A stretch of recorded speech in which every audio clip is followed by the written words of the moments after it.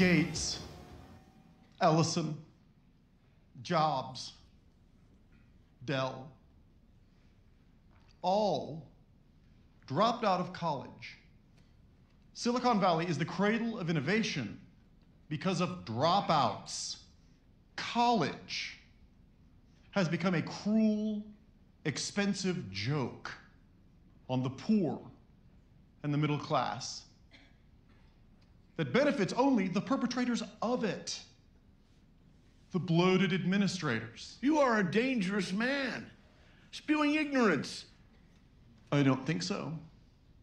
I'm just saying people should trust themselves more than a system that happily churns out unemployed debtors and provides dubious value.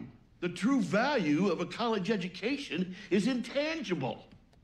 The true value of snake oil is intangible as well. Fascist.